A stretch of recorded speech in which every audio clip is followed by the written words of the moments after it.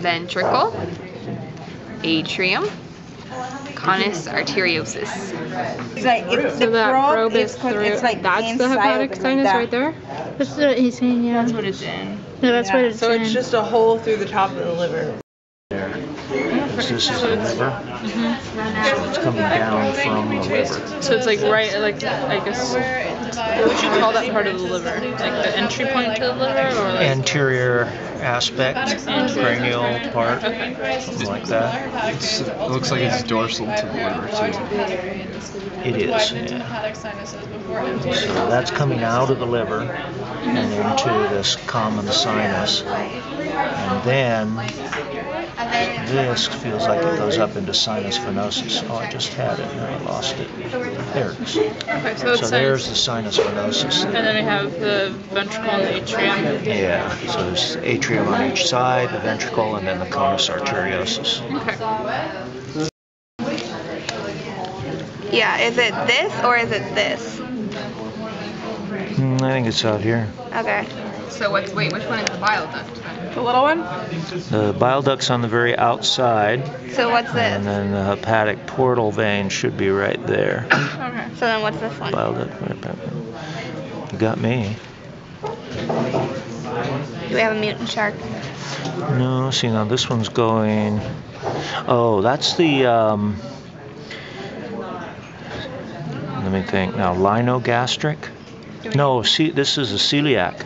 I'll bet you this is the celiac artery. Celiac artery. Oh, sweet. Up into the sinus venosus of the heart. You can kind of see my probe, tip of my probe there. And then I turn downward from the sinus venosus, and oop, it just went down in again, right there. So that's where the hepatic sinus is. It's inside the liver.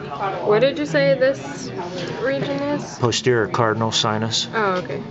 Ooh, look at the heart. Huh, that's awesome. That's creepy. Now, why would you find that creepy? The renal portal vein is going to be right there. Okay. Because I thought it was saying it was dorsal to the kidney or something, and so I was trying to see. It is a little dorsal to the kidney, and you probably did right. It's just that they're not, hard to see. Can you see, is that now it right this, right here, see that one where I'm pushing a little fluid through it? Oh. That's posterior cardinal vein. Okay, so posterior cardinal vein and renal portal vein? Renal portal vein, yeah, on this side. Now, the posterior cardinal vein flows into the posterior cardinal sinus right there. Okay. So that's posterior cardinal sinus. And then that flows into the common cardinal, which would be right here. Oh my gosh. So yeah, that was something. Okay, so if that's common cardinal, then the lateral abdominal vein goes into it. Okay. The posterior cardinal vein and sinus goes into it, and the anterior cardinal sinus goes into it. So all the cardinal sinuses and veins go into it, and then it flows from the common cardinal vein into the sinus venosus. There it is right here. So that's into the heart. Okay, once we're in the heart, we'd go through sinus venosus, where my probe is, to atrium, to ventricle, to conus arteriosus, and then to ventral aorta. Ventral aorta then goes through afferent branchial arteries going out to the gills. And when you skin this off right here, hopefully you'll be able to see those afferent branchial arteries come down, and then coming away from the gills is the efferent branchial arteries. And they're going to come all down here and join the dorsal aorta. Skin off there? Yeah. And then somewhere right up in here, you might see some branches coming off to the pectoral girdle. And so that's going to be the subclavian arteries. Skin this back a little bit further. But these are all efferent branchial arteries, right? Okay. And then these two up here, these are the paired dorsal aortae. And if you come up forward, see how they come together right here? These vessels come together in the center. Oh, yeah? Those are the internal carotid arteries right there. Show that one more time. So internal carotids right there. Okay. You know, we've got the efferent branchial arteries coming here. coming into the dorsal aorta.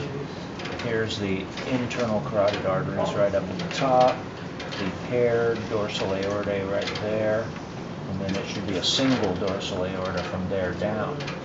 And now Bethany and Nicholas and Shane have gone all the way down here and come to where the celiac trunk, celiac artery, comes off of the dorsal aorta.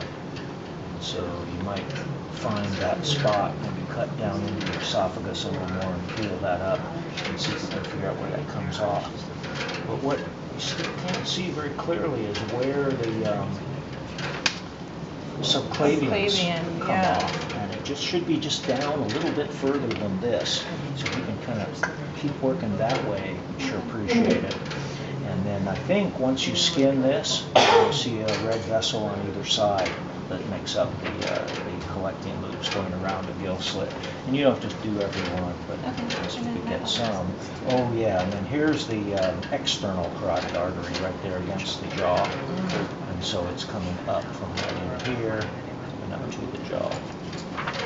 And the that was the internal or external? This is the external and the internal is right there. And then this is all dorsal aorta, and the first branch off is the celiac trunk. And then we've got two branches here. This one's the linogastric, goes to the spleen and the stomach. And this one's the anterior mesenteric.